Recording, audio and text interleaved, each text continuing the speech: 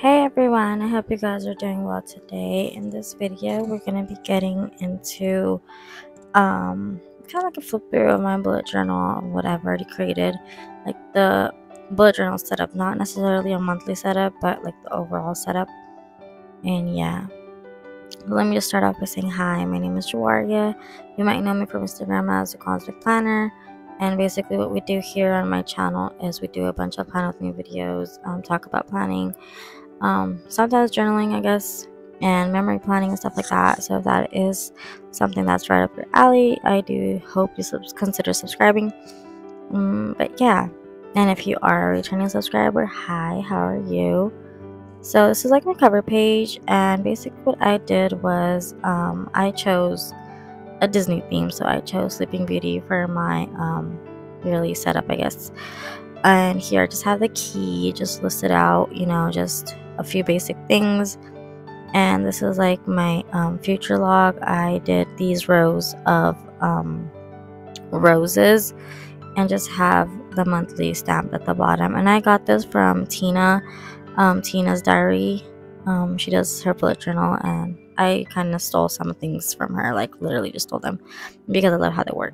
This is my word of the year. I haven't really been, focusing on my word of the year, so I thought I'd include that in there. Here are some of my yearly goals that I do end up writing them out and everything. And here I'm writing them out, drawing out the boxes and everything this year. Not this year. Yeah, well, this year I did have a bunch of goals, which now for like the next 6 months, I really like dumbed them down. And they're not a lot anymore. They're like 4 of them. And one of them is kind of already like accomplished. So, just to make me feel good about it. Okay, so my first goal is finishing my novel. So I've been like writing a kind of romance, mystery kind of situation. And I really just want to like have the first draft by the end of this year. I have most of like the story and like where it's supposed to go and everything down. So hopefully by the end of this year, I will have the full first draft and everything. My second goal is to finish out my husband's visa application, which is why it's like in that little tiny box. It's mostly done and everything. Now we just have to wait basically for everything to be processed. My third goal is to incorporate more like creative and artsy thing into my life. And I really haven't been, painting, being creative, anything like that, things that make me happy. So I really wanted to add that in here just to, it's kind of therapeutic for me. So yeah. And my last one is to get my driver's license. It's something that I've been wanting to do for a while, but like when I set my heart on it, something comes up and I completely just, forget it. But like it's something that needs to be done. And yeah, so I hope I get into that soon and, kind of like achieve that goal by the end of this year as well. While I'm writing these out, I thought it would be the perfect opportunity to share a little information, I guess, about my cover. And basically what my cover is, it's actually like one of those ring covers, and I took out the rings and put in some contact paper in there and set it up the way I would like it to be set up for like I guess a book cover in a way. And it's actually really cute. I love it, and I've been playing around with like the pockets and everything. I haven't really gotten a grasp on what I want to include and everything. But it's a work in progress. Eventually I'll get there. Also, if you guys want like a tutorial on this, let me know. It wasn't that difficult. You do need like a bit of tools to take out the rings and everything. I mean, it's a cheaper option if you're trying to look out for your budget or something. Cost me like 10, maybe $12, including like the contact paper and the planner and everything, and just something to have around the house. But yeah, let me know if you guys want a tutorial on that, because I do have to create like a cover for my faith planner. So I can just make a whole video out of that. And yeah, okay, now I am gonna stop talking and just let you enjoy this part of me writing my goals out in my bullet journal. And yeah, I'll be back when I have to talk about a different spread in here. So yeah.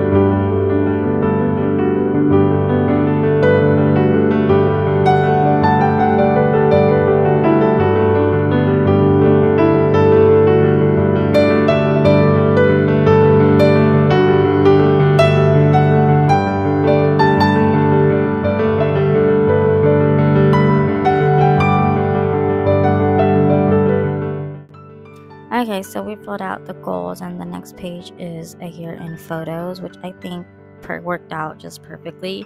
Here's one of the fairies with the cake, because like birthdays come around once a year, so it's kind of perfect for this. And here I'll just add 6 photos for the 6 months and everything. Here's my grid spacing page, and I have like this idea from, again, Tina's diary, and it's on a vellum. Like I made the grid spacing on a vellum so I could like see through it. I thought it was pretty cool, and I've been using it for some of the spreads, like my July one, and it's actually been really helpful and everything. So I might keep that something permanent as to like future bullet journaling. This is my YouTube tracker, and first I'm going to show you how it looked like when I was just blank and before I filled it out. And here's my no spend rules, and like I have a page for my new journal that I'm gonna start next year, basically, just brainstorm ideas and stuff like that. And then the last page here is a letter to us, so I'm gonna write like a letter to me and my husband, which is why I have like Prince Philip, I believe, and Sleeping Beauty in the corner over there. And some paint did bleed through the other page, which is why it kind of looks So yeah, this is just gonna be like a letter to us, and I'm not sure if it's gonna be shared on social media or anything, but who knows. And yeah, that is basically it's gonna be the end of my bullet journal setup for this part of the bullet journal. And I hope you guys enjoyed this video. If you did, I really would love it if you guys gave this video a like, subscribe to my channel if you're not subscribed, and share it with your friends and everything. And I hope you have a great day. Happy planning. Bye.